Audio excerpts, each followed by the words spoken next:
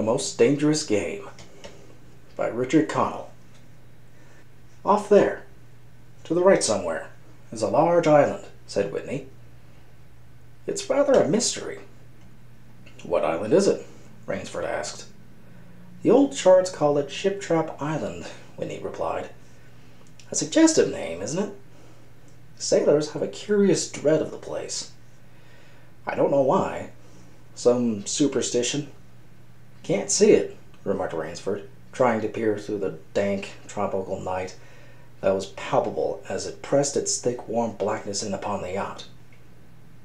You've good eyes, said Whitney, with a laugh, and I've seen you pick off a moose moving in the brown fall bush at 400 yards, but even you can't see 4 miles or so through a moonless Caribbean night. Nor 4 yards, admitted Rainsford. Ugh, it's like the most black velvet. It will be light enough in Rio, promised Whitney. We should make it in a few days.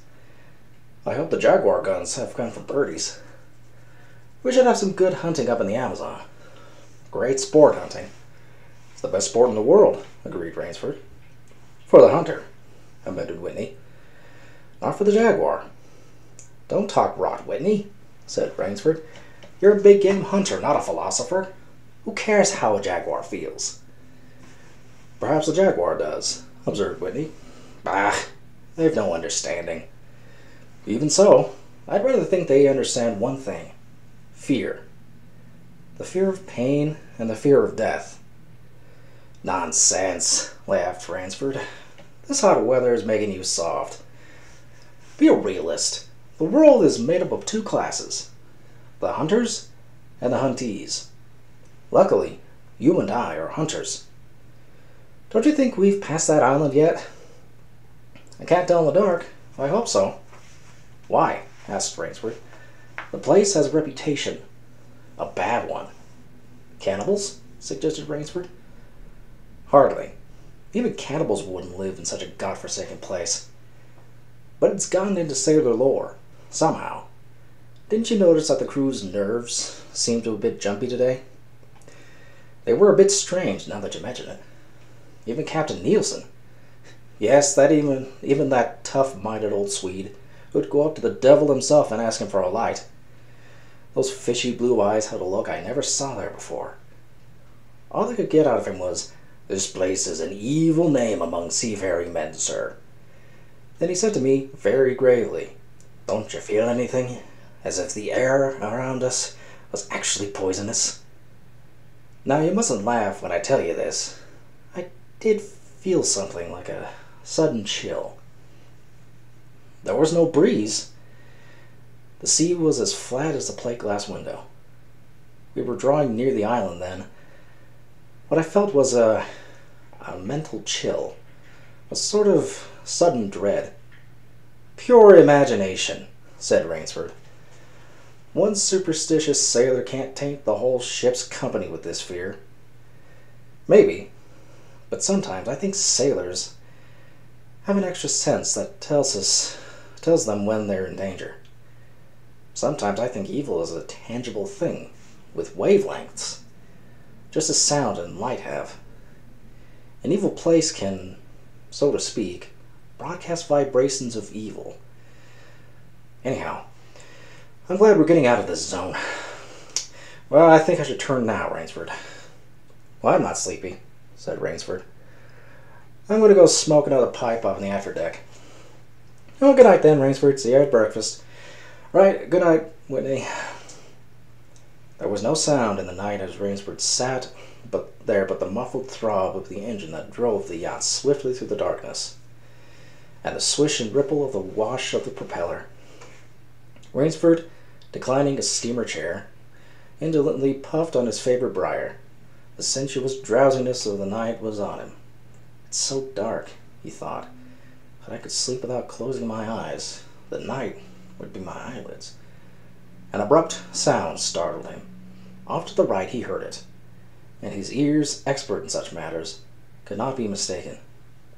As he heard the sound, and again, somewhere off in the blackness, someone had fired a gun 3 times. Rainsford sprang up and moved quickly to the rail, mystified. He strained his eyes in the direction from which the reports had come, but it was like trying to see through a blanket. He leaped upon the rail and balanced himself there to get greater elevation. His pipe, striking a rope, was knocked from his mouth. He lunged for it. A short, hoarse cry came from his lips as he realized he had reached too far and had lost his balance. The cry was pinched off short as the blood-warm waters of the Caribbean Sea doused over his head. He struggled up to the surface and tried to cry out, but the wash from the speeding yacht slapped him in the face, and the salt water in his open mouth made him gag and strangle. Desperately, he struck out with strong strokes after the receding lights of the yacht, but he stopped before he had swum 50 feet. A certain cool-headedness had come to him. It was not the first time he had been in a tight place. There was a chance that his cries could be heard by someone aboard the yacht, but that chance was slender and grew more slender as the yacht raced on. He wrestled himself out of his clothes and shouted with all of his power. The lights of the yacht became faint and ever-vanishing fireflies, and then they were blotted out entirely by the night. Rainsford remembered the shots. They had come from the right, and doggedly he swam in that direction, swimming with slow, deliberate strokes, conserving his strength. For a seemingly endless time he fought the sea. He began to count his strokes. He could do possibly 100 more, and then Rainsford heard a sound. It came out of the darkness, a high screaming sound, the sound of an animal in an extremity of anguish and terror. He did not recognize the animal that made the sound. He did not try to. With fresh vitality, he swam toward the sound. He heard it again. Then it was cut short by another noise. Crisp staccato. Pistol shot, muttered Rainsford, swimming on. 10 minutes of determined effort brought another sound to his ears, the most welcome he had ever heard, the muttering and growling of the sea breaking on a rocky shore. He was almost on the rocks before he saw them, on a night less calm than he would have shattered against them. With his remaining strength, he dragged himself from the swirling waters. Jagged crags appeared to jut up from the opaqueness. He forced himself upward, hand over hand. Gasping, his hands raw, he reached a flat place on the top. Dense jungle came down to the very edge of the cliffs. What perils that tangle of trees and underbrush might hold for him did not concern Rainsford just then. All he knew was that he was safe from his enemy, the sea, and that utter weariness was on him. He flung himself down at the jungle edge and tumbled headlong into the deepest sleep of his life. When he opened his eyes, he knew from the position of the sun that it was late in the afternoon. Sleep had given him new vigor, a sharp hunger that was picking at him. He looked about him almost cheerfully. Where there are pistol shots, there are men. Where there are men, there is food, he thought. But what kind of men, he wondered, in so forbidding a place? An unbroken front of snarled and ragged jungle fringed the shore. He saw no sign of a trail through the closely knit web of weeds and trees. It was easier to go along the shore, and Rainsford floundered along by the water. Not far from where he landed, he stopped. Some wounded thing, by the evidence, a large animal, had thrashed about in the underbrush. The jungle weeds were crushed down and the moss was lacerated. One patch of weeds was stained crimson. A small, glittering object not far away caught Rainsford's eye, and he picked it up. It was an empty cartridge. A .22, he remarked. That's odd. Must have been a fairly large animal, too. The hunter has his nerve with him to tackle with a light gun. It's clear that the brute put up a fight. Suppose the first 3 shots I heard was when the hunter flushed his quarry and wounded it. The last shot was when he railed it and here and finished it. He examined the ground closely and found what he had hoped to find, the print of hunting boots. They pointed along the cliff in the direction he had been going. Eagerly, he hurried along, now slipping on the rotten log or loose stone. But making headway, night was beginning to settle down on the island. Bleak darkness was blacking out the sea and jungle when Rainsford sighted the lights. He came upon them as he turned a crook in the coastline. and his first thoughts was that he had come upon a village, for there were many lights. But as he forged along, he saw, to his great astonishment, that all the lights were in one enormous building, a lofty structure with pointed towers plunging upward into the gloom. His eyes made out the shadowy outlines of a palatial chateau. It was set on a high bluff, and on 3 sides of the cliffs dived down where the sea licked greedy lips in the shadows. Mirage, thought Rainsford. But it was no mirage, he found, when he opened the tall spiked iron gate. The stone steps were real enough. The massive door, with a leering gargoyle for a knocker, was real enough. Yet above it hung an air of unreality. He lifted the knocker, and it creaked up stiffly, as if it had never been used. He let it fall, and it startled him with a booming loudness. He thought he heard steps within. The door remained closed. Again, Rainsford lifted the heavy knocker and let it fall. The door opened, then opened as suddenly as if it were on a spring, and Rainsford stood blinking in the river of glaring gold light that poured out. The first thing Rainsford's eyes discerned was the largest man Rainsford had ever seen, a gigantic creature, solidly made and black-bearded to the waist. In his hand, the man held a long-barreled revolver, and he was pointing it straight at Rainsford's heart. Out of the snarl of beard, 2 small eyes regarded Rainsford. "Don't be alarmed," said Rainsford, with a smile which he hoped was disarming. "I'm no robber. I fell off a yacht. My name is Sanger Rainsford of New York City." The menacing look in the eyes did not change. The revolver pointing as rigidly as if the giant were a statue. He gave no sign that he understood Rainsford's words, or that he had even heard them. He was dressed in a uniform, a black uniform, with gray astrakhan. "I'm Sanger Rainsford of New York," Rainsford began again. "I fell off a yacht. I am hungry." The man's only answer was to raise with his thumb the hammer of his revolver. Then Rainsford saw the man's free hand go to his forehand in a military salute as he saw him click his heels together and stand at attention. Another man was coming down the broad marble steps, an erect, slender man in evening clothes. He advanced to Rainsford and held out his hand. In a cultivated voice, marked by a slight accent that gave it added precision and deliberateness, he said, "It is a very great pleasure and honor to welcome Mr. Sanger Rainsford, the celebrated hunter, to my home." Automatically, Rainsford shook the man's hand. "I've read your book about hunting snow leopards in Tibet, you see," explained the man. "I am General Zaroff." Rainsford's first impression was that the man was singularly handsome. His second was that there was an original, almost bizarre quality about the general's face.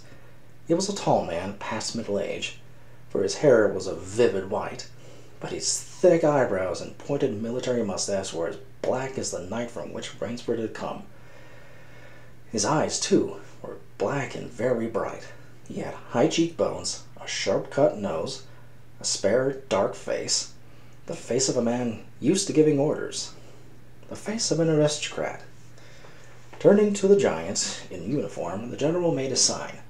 The giant put away his pistol, saluted, and withdrew.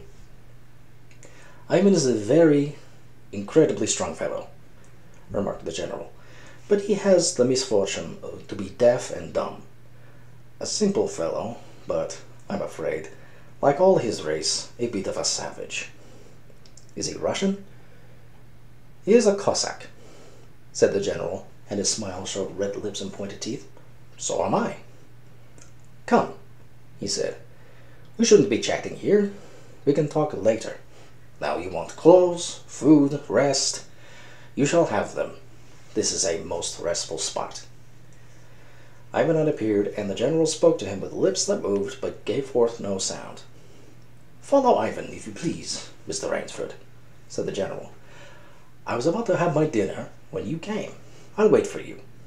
You will find that my clothes will fit you, I think." It was to a huge, beam-ceilinged bedroom with a canopied bed big enough for 6 men that Rainsford followed the silent giant. Ivan laid out an evening suit, and Rainsford, as he put it on, noticed that it came from a London tailor who ordinarily cut and sewed for none below the rank of duke. The dining room to which Ivan conducted him was in many ways remarkable. There was a medieval magnificence about it. It suggested a baronal hall of feudal times with its oaken panels, its high ceiling, its vast refectory tables where 20 men could sit down to eat. About the hall were mounted heads of many animals: lions, tigers, elephants, moose, bears, larger or more perfect specimens Rainsford had ever seen. At the great table, the general was sitting alone. "You'll have a cocktail, Mr. Rainsford," he suggested. The cocktail was surpassingly good, and Rainsford noted the table appointments were of the finest: the linen, the crystal, the silver, and the china. "They are eating borscht, the rich red soup with whipped cream so dear to Russian palates." Apologetically, General Zaroff said, "We do our best to preserve the amenities of civilization here. Please forgive any lapses. We are well off the beaten track, you know." "Do you think the champagne has suffered from its long ocean trip?" "Not in the least," declared Rainsford. He was finding the general a most thoughtful and affable host, a true cosmopolite. But there was one small trait of the general's that made Rainsford uncomfortable. Whenever he looked up from his plate, he found the general studying him, appraising him narrowly. "Perhaps," said General Zaroff, "you were surprised that I recognize your name. You see, I read all the books on hunting published in English, French, and Russian. I have but one passion in my life, Mr. Rainsford, and it is the hunt." "You have some wonderful heads here," said Rainsford, as he ate a particularly well-cooked filet mignon. "That Cape buffalo is the largest I've ever saw." "Oh, that fellow. Yes, he was a monster." "Did he charge you?" "Hurled me against a tree," said the general. "Fractured my skull, but I got the brute." "I've always thought," said Rainsford, "that the Cape buffalo is the most dangerous of all big game." For a moment the general did not reply. He was smiling his curious red-lipped smile. Then he said slowly, "No, you are wrong, sir. The Cape buffalo is not the most dangerous big game." He sipped his wine. "Here, in my preserve on this island," he came in with a slow tone, "I hunt more dangerous game." Rainsford expressed his surprise. "Is there big game on this island?" The general nodded. "The biggest." "Really?" "Oh, it isn't here naturally, of course. I have to stock the island." "What have you imported, General?" Rainsford asked. "Tigers?" The general smiled. "No," he said. "Hunting tigers ceased to interest me some years ago. I exhausted their possibilities, you see. No thrill left in tigers, no real danger. I live for danger, Mr. Rainsford." The general took from his pocket a gold cigarette case and offered his guest a long black cigarette with a silver tip. It was perfumed and gave off a smell like incense. "We will have some capital hunting, you and I," said the general. "I shall be most glad to have your society." "But what game—" began Rainsford. "I'll tell you," said the general. "You will be amused, I know. I think I may say, in all modesty, that I have done a rare thing. I have invented a new sensation. May I pour you another glass of port?" "Well, thank you, General." The general filled both glasses and said, "God makes some men poets. Some he makes kings, some beggars. Me, he made a hunter. My hand was made for the trigger. My father said he was a very rich man with 250,000 acres in the Crimea. He was an ardent sportsman. When I was only 5 years old, he gave me a little gun, specially made in Moscow for me, to shoot sparrows with. When I shot some of his prized turkeys with it, he did not punish me. He complimented me on my marksmanship. I killed my first bear in the Caucasus when I was 10. My whole life has been one prolonged hunt. I went into the army. It was expected of noblemen's sons, and for a time commanded a division of Cossack cavalry. But my real interest was always the hunt. I have hunted every kind of game in every land. It would be impossible for me to tell you how many animals I have killed. The general puffed his cigarette. After the debacle in Russia, I left my country, for it was imprudent for the officer of the Tsar to stay there. Many noble Russians lost everything. I, luckily, had invested heavily in American securities, so I shall never have to open a tea room in Monte Carlo or drive a taxi in Paris. Naturally, I continued to hunt. Grizzlies in the Rockies, crocodiles in the gangs, rhinoceros in East Africa. It was in Africa that the Cape buffalo hit me and laid me up for 6 months. As soon as I recovered, I started for the Amazon to hunt jaguars. I had heard they were unusually cunning. They weren't, the Cossacks sighed. They were no match at all for a hunter with his wits about him and a high-powered rifle. I was bitterly disappointed. I was lying in my tent with a splitting headache one night when a terrible thought pushed its way into my mind. Hunting was beginning to bore me. And hunting, remember, had been my life. I have heard that in America, businessmen often go to pieces when they give up the business that has been their life. Yes, that's so, said Rainsford. The general smiled. I had no wish to go to pieces, he said. I must do something. Now mine is an analytical mind, Mr. Rainsford. Doubtless, that is why I enjoy the problems of the chase. No doubt, General Zaroff. So, continued the general, I asked myself why the hunt no longer fascinated me. You are much younger than I am, Mr. Rainsford, and have not hunted as much, but you perhaps can guess the answer. What is it? Simply this. Hunting had ceased to be what you call a sporting proposition. It had become too easy. I always got my quarry. Always. There is no greater bore than perfection. The general lit a fresh cigarette. No animal had a chance with me anymore. Well, that is no boast. It is a mathematical certainty. The animal had nothing but its legs and its instinct. Instinct is no match for reason. When I thought of this, it was a tragic moment for me, I can tell you. Rainsford leaned across the table, absorbed in what the host was saying. It came to me as an inspiration what I must do. The general went on. And that was? The general smiled, the quiet smile of one who has faced an obstacle and surmounted it with success. I had to invent a new animal to hunt, he said. A new animal?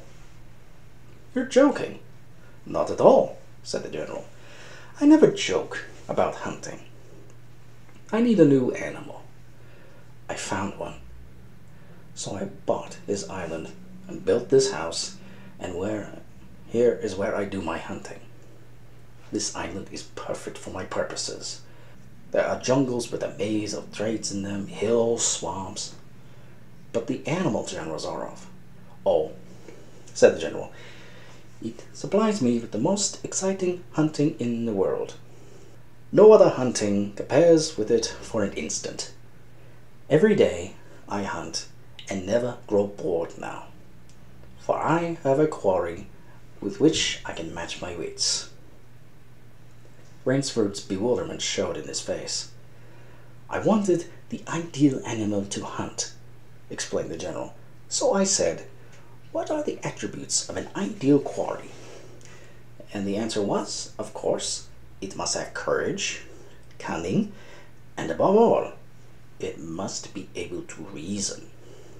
But no animal can reason, objected Rainsford. My dear fellow, said the general, there is one that can. But you can't mean, gasped Rainsford. And why not? I can't believe you're serious, General Zaroff. This is a grisly joke. Why should I not be serious? I'm speaking of hunting. Hunting? Great guns, General Zaroff. What you speak of is murder. The general laughed with entire good nature. He regarded Rainsford quizzically. I refuse to believe that so modern and civilized a young man as you seem to be harbors romantic ideas about the value of human life. Surely your experiences in the war did not make me condone cold-blooded murder, finished Rainsford stiffly. Laughter shook the general.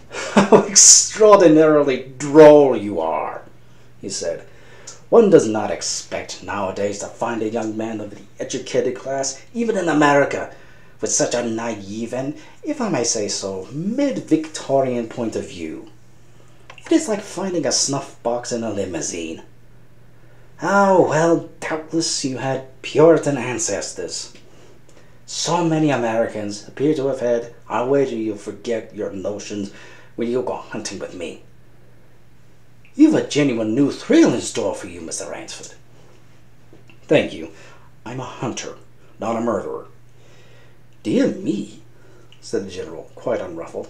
Again, that unpleasant word.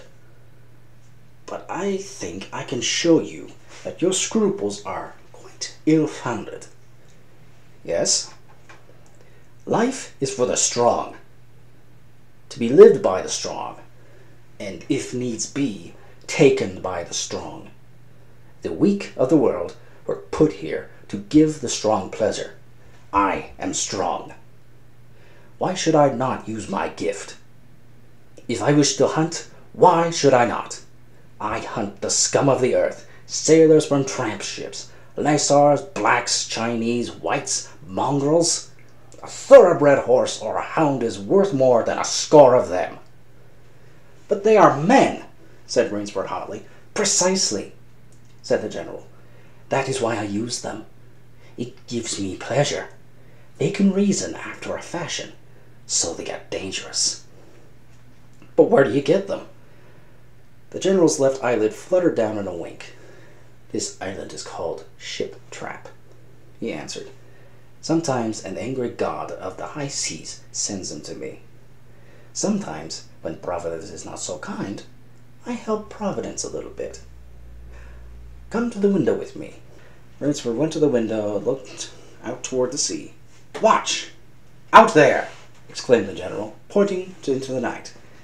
Rainsford's eyes only saw blackness, and then, as the general pressed a button, far out to sea, Rainsford saw a flash of lights. The general chuckled. They indicate a channel, he said. Where there's none, giant rocks with raised edges crouch like a sea monster with wide open jaws. They can crush a ship as easily as I crush this nut. He dropped a walnut on the hardwood floor and brought his heel grinding down on it. Oh yes, he said, as casually as if to answer a question. I have electricity. We try to be civilized here. Civilized? And you shoot down men? A trace of anger was in the general's black eyes, but it was there for but a second, and he said in his most pleasant manner, Dear me, what a righteous young man you are! I assure you, I do not do the thing you suggest. That would be barbarous. I treat these visitors with every consideration. They get plenty of good food and exercise. They get into splendid physical condition. You shall see for yourself tomorrow. What do you mean? Visit my training school, smiled the general. It is in the cellar. I have about a dozen pupils down there now. They are from the Spanish bark San Lucar that had the bad luck to go on the rocks out there. A very inferior lot, I regret to say. Poor specimens and more accustomed to the deck than to the jungle. He raised his hand, and Ivan, who served as waiter, brought thick Turkish coffee. Rainsford, with an effort, held his tongue in check. It's a game, you see, pursued the general blandly. I suggest to one of them that we go hunting. I give him a supply of food and an excellent hunting knife. I give him 3 hours start. I am to follow, armed only with a pistol of the smallest caliber and range. If my quarry eludes me for 3 whole days, he wins the game. If I find him, the general smiled, he loses. Suppose he refuses to be hunted. Oh, said the general, I give him his option, of course. He need not play that game if he doesn't wish to. If he does not wish to hunt, I turn him over to Ivan. Ivan once had the honor of serving as noble Nauter to the great white Tsar, and he has his own ideas of sport. Invariably, Mr. Rainsford, invariably they choose the hunt. And if they win? Smile on the general's face widened. To date, I have not lost, he said. Then he added hastily, I don't wish you to think me as a braggart, Mr. Rainsford. Many of them afford only the most elementary sort of problem. Occasionally, I strike a Tartar. One almost did win. I eventually had to use the dogs. The dogs? This way, please. I'll show you. The general steered Rainsford to a window. The lights from the windows sent a flickering illumination that made grotesque patterns on the courtyard below, and Rainsford could see, moving about there, a dozen or so huge black shapes. As they turned toward him, their eyes glittered greenly. A rather good thought, I think, observed the general. They are let out at 7 every night. If anyone should try to get into my house or out, something extremely regrettable would occur to him. He hummed a snatch from the song of Follies Berger. And now, said the general, I want to show you my new collection of heads. Will you come with me to the library? I hope, said Rainsford, that you'll excuse me tonight, General Zaroff. I am really not feeling well. Ah, indeed, the general inquired solicitously. Well, I suppose that's only natural after your long swim. You need a good, restful night's sleep. Tomorrow you'll feel like a new man, I wager. Then we'll hunt, eh? I've one rather promising prospect, Rainsford hurried from the room. Sorry you can't go with me tonight, said the general. I expect rather fair sport. A big, strong black. He looks resourceful. Well, good night, Mr. Rainsford. I hope you have a good night's rest. The bed was good, and the pajamas of the softest silk, and he was tired in every fiber of his being. But nevertheless, Rainsford could not quiet his brain with the opiate of sleep. He lay, eyes wide open. Once he thought he heard stealthy steps in the corridor around his room. He sought to throw open the door. It would not open. He went to the window and looked out. His room was high up in one of the towers. The lights of his chateau were out now, and it was dark and silent. But there was a fragment of sallow moon, and by its wan light he could see, dimly, the courtyard. There, weaving in and out in the pattern of shadow, were black, noiseless forms. The hounds heard him at the window and looked up, expectantly, with their green eyes. Rainsford went back to the bed and lay down. But many methods he tried to put himself to sleep. He had achieved a doze when, just as morning began to come, he had heard, far off in the jungle, the faint report of a pistol. General Zaroff did not appear until luncheon. He was dressed faultlessly in the tweeds of a country squire. He was solicitous about the state of Rainsford's health. As for me, sighed the general, I do not feel so well. I'm worried, Mr. Rainsford. Last night I detected traces of my old complaint. To Rainsford's questioning glance, the general said, Ennui, boredom. Then, taking a second helping of crepe Suzette, the general explained, The hunting was not good last night. The fellow lost his head. He made a straight trail and offered no problems at all. That's the trouble with these sailors. They have dull brains to begin with, and they do not know how to get about in the woods. They do excessively stupid and obvious things. It's so annoying. Will you have another glass of Chablis, Mr. Rainsford? General, said Rainsford firmly, I wish to leave this island at once. The general raised his thickets of eyebrows. He seemed hurt. But, my dear fellow, the general protested, you've only just come. You've had no hunting. I wish to go today, said Rainsford. He saw the dead black eyes of the general on him, studying him. General Zaroff's face suddenly brightened. He filled Rainsford's glass with venerable Chablis with his dusty bottle. Tonight, said the general, we will hunt, you and I. Rainsford shook his head. No, General, he said, I will not hunt. The general shrugged his shoulders and delicately ate a hothouse grape. As you wish, my friend, he said. The choice rests entirely with you. But may I not venture to suggest that you would find my idea of sport more diverting than Ivan's? He nodded toward the corner where the giant stood, scowling, his thick arms crossed on his hogshead chest. You don't mean... cried Rainsford.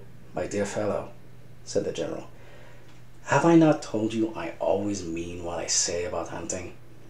This is really an inspiration. I drink to a foeman worthy of my steel at last. The general raised his glass, but Rainsford sat staring at him. You'll find this game worth playing, the general said enthusiastically. Your brain against mine. Your woodcraft against mine. Your strength and stamina against mine. Outdoor chess. And the stake is not without value, eh? And if I win, began Rainsford huskily, I cheerfully acknowledge myself defeat. If I do not find you by midnight of the third day, said General Zaroff, my sloop will place you on the mainland near a town. The general read what Rainsford was thinking. Oh, you can trust me, said the Cossack. I will give you my word as a gentleman and a sportsman. Of course, you, in turn, must agree to say nothing of your visit here. I'll agree to nothing of the kind.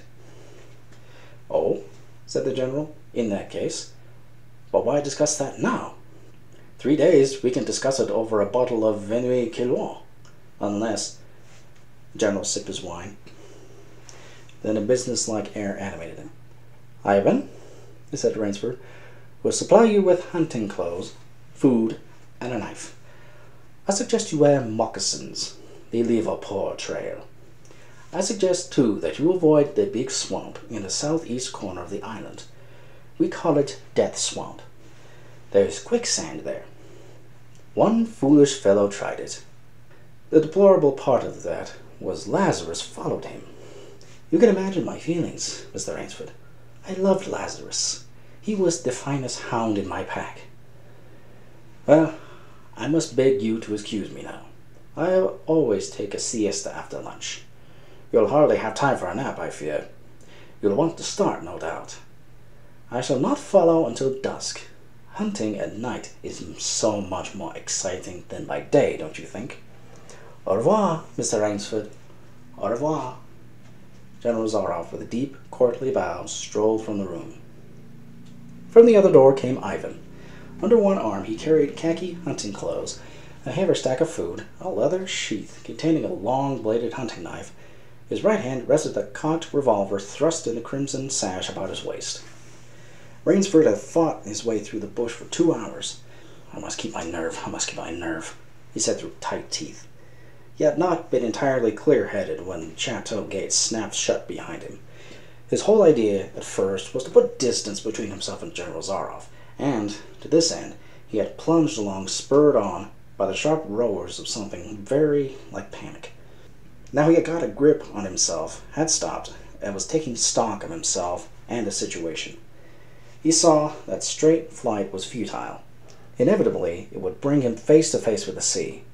He was in a picture with a frame of water, and his operations, clearly, must take place within the frame. I'll give him a trail to follow, muttered Rainsford as he struck off from the rude path that has been following into the trackless wilderness.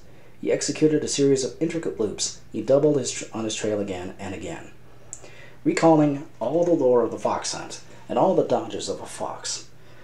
Night found him leg weary, with hands and face lashed by the branches, on a thickly wooded ridge. He knew it would be insane to blunder on through the dark, even if he had the strength. His need for rest was imperative, and he thought, I have played the fox, now I must play the cat of the fable. A big tree with a thick trunk and outspread branches was nearby, and taking care to leave not the slightest mark, he climbed up onto the crotch, and stretching out on one of the broad limbs after a fashion, rested. Rest brought him new confidence and almost a feeling of security. Even so zealous a hunter as General Zaroff could not trace him here. He told himself only the devil himself could follow the complicated trail through the jungle after dark. But perhaps the general was the devil. An apprehensive night crawled slowly by like a wounded snake, and sleep did not visit Rainsford, although the silence of a dead world was on the jungle. Toward morning, when a dingy gray was varnishing the sky, the cry from some startled bird focused Rainsford's attention in that direction. Something was coming through the bush, coming slowly, carefully, coming by the same winding way Rainsford had come. He flattened himself down on the limb, and through the screen of leaves almost as thick as tapestry, he watched. That which was approaching was a man. It was General Zaroff. He made his way along with eyes fixed in utmost concentration on the ground before him. He paused, almost beneath the tree, dropped to his knees, and studied the ground. Rainsford's impulse was to hurl himself down like a panther, but he saw that the general's right hand held something metallic, a small automatic pistol. The hunter shook his head several times, as if he were puzzled. Then he straightened up and took from his case one of his black cigarettes. Its pungent incense-like smoke floated up to Rainsford's nostrils. Rainsford held his breath.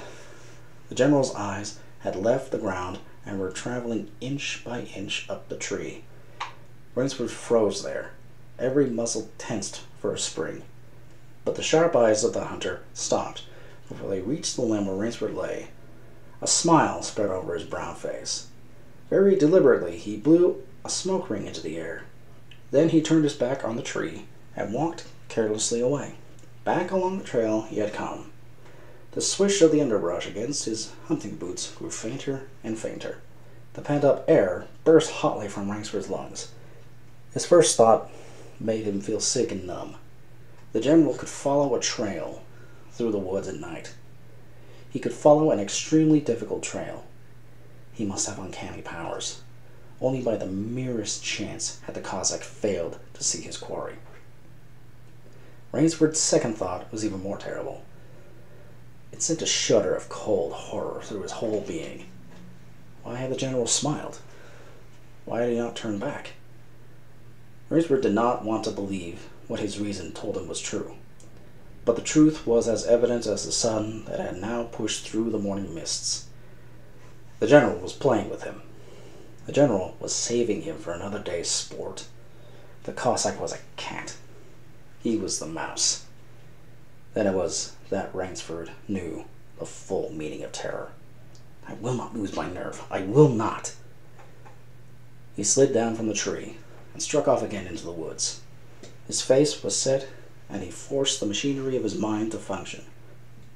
300 yards from his hiding place, he stopped where a huge dead tree leaned precariously on a smaller living one. Throwing off his sack of food, Rainsford took his knife from his sheath and began to work with all his energy. The job was finished at last, and he threw himself down behind a fallen log 100 feet away. He did not have to wait long. The cat was coming again to play with the mouse.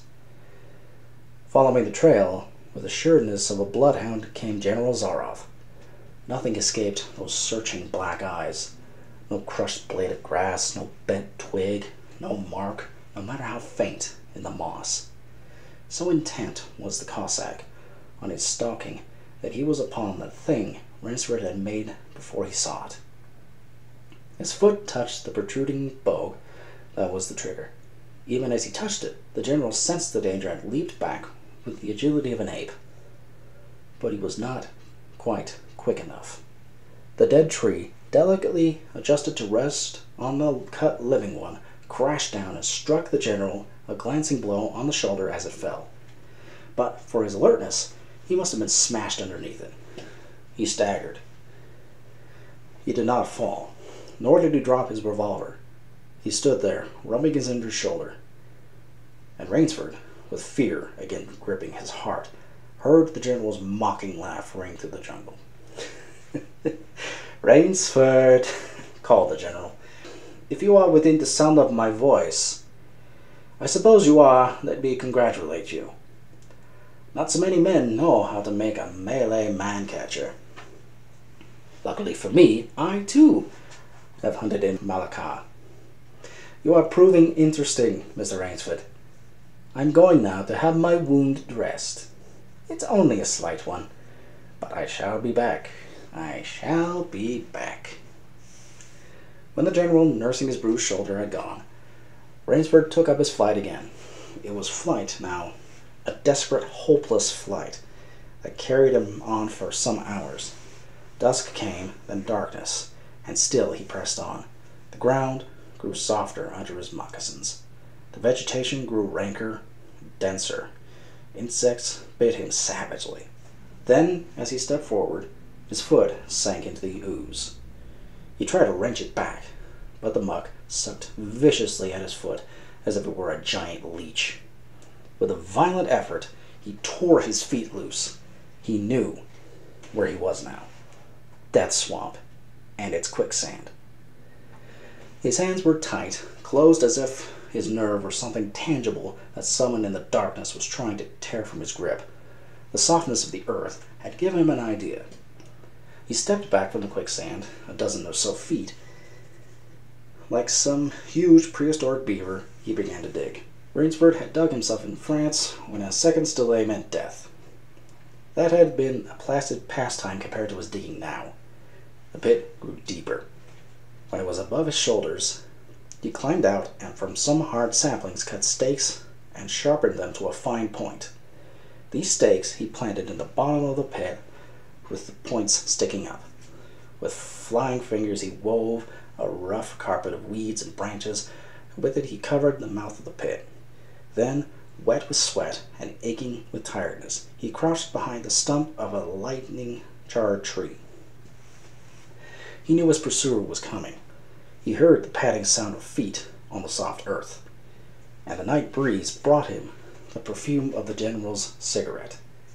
It seemed to Rainsford that the general was coming with unusual swiftness. He was not feeling his way along foot by foot. Rainsford, crouching there, could not see the general, nor could he see the pit. He lived a year in a minute. Then he felt an impulse to cry aloud with joy, for he heard the sharp crackle of the breaking branches as the cover of the pit gave way. He heard the sharp scream of pain as the pointed stakes found their mark. He leaped from his place of concealment. Then he cowered back. 3 feet from the pit, a man was standing, with an electric torch in his hand. "You have done well, Rainsford," the voice of the general called. "Your Burmese tiger pit has claimed one of my best dogs. Again, you score. I think, Mr. Rainsford, I'll see what you can do against my whole pack. I'm going home for a rest now. Thank you for a most amusing evening."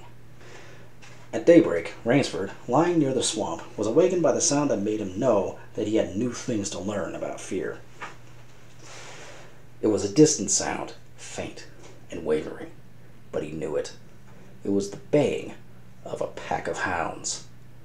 Rainsford knew he could do one of two things. He could stay where he was and wait. That was suicide. He could flee. That would be postponing the inevitable.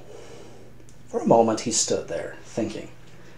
An idea that held a wild chance came to him, and, tightening his belt, he headed away from the swamp. The baying of the hounds grew nearer, and then still nearer and nearer, even nearer.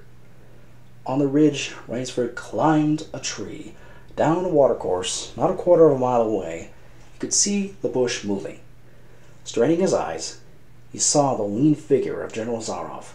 Just ahead of him, Rainsford made out another figure, whose wide shoulders surged through the tall jungle weeds. It was the giant, Ivan, and he seemed pulled forward by some unseen force. Rainsford knew that Ivan must be holding the pack in leash. They would be on him any minute now. His mind worked frenetically. He thought of a native trick that he had learned in Uganda. He slid down the tree. He caught hold of a springy young sapling, and to it he fastened his hunting knife, with the blade pointing down the trail. With a bit of wild grapevine he tied to the back of the sapling. Then he ran for his life. The hounds raised their voices as they hit the fresh scent. Rainsford knew now how an animal at bay feels. He had to stop to get his breath. The baying of the hounds stopped abruptly, and Rainsford's heart stopped too. They must have reached the knife. He shimmied excitedly up the tree and looked back. His pursuers had stopped, but the hope that was in Rainsford's brain when he climbed died. For he saw in the shallow valley that General Zaroff was still on his feet. But Ivan was not. The knife, driven by the recoil of the springing tree, had not wholly failed. Rainsford had hardly tumbled to the ground when the pack took up a cry. "Nerve! Nerve! Nerve!" he panted as he dashed along. A blue gap shone between the trees dead ahead. Ever nearer drew the hounds. Rainsford forced himself onto that gap. He reached it. It was the shore of the sea. Across the cove he could see the gloomy gray stone of the chateau. 20 feet below him the sea rumbled and hissed. Rainsford hesitated. He heard the hounds. Then he leaped far out into the sea. When the general and his pack reached the place by the sea, the Cossack stopped. For some minutes he stood regarding the blue-green expanse of water. He shrugged his shoulders. Then he sat down, took a drink of brandy from his silver flask, lit a cigarette, and hummed a bit of Madame Butterfly. General Zaroff had an exceedingly good dinner in his great paneled dining hall that evening. With it he had a bowl of Paul Roger and a half-bottle of Chambertin. 2 slight annoyances kept him from perfect enjoyment. One was the thought that it would be difficult to replace Ivan. The other was that his quarry had escaped him. Of course, the American hadn't played the game. So, thought the general, as he tasted his after-dinner liquor. In the library he read, to soothe himself, from the works of Marcus Aurelius. At 10, he went up to his bedroom. He was deliciously tired. He said to himself, as he locked himself in, there was a little moonlight. So, before turning on his light, he went to the window and looked down at the courtyard. He could see the great hounds, and he called, "Better luck another time," to them. He switched on the light. A man who had been hiding in the curtains of the bed was standing there. "Rainsford!" screamed the general. "How in God's name did you get here?" "Swam," said Rainsford. "I found it quicker than walking through the jungle." The general sucked in his breath and smiled. "I congratulate you. You have won the game." Rainsford did not smile. "I am still a beast at bay," he said in a low, hoarse voice. "Get ready, General Zaroff." The general made one of his deepest bows. "I see," he said. "Splendid. One of us is to furnish a repast for the hounds. The other will sleep in this very excellent bed. On guard, Rainsford." He had never slept in a better bed, Rainsford decided. This has been The Most Dangerous Game by Richard Connell. This was read for you by Egg Buskus. I hope you enjoyed. Thank you for listening.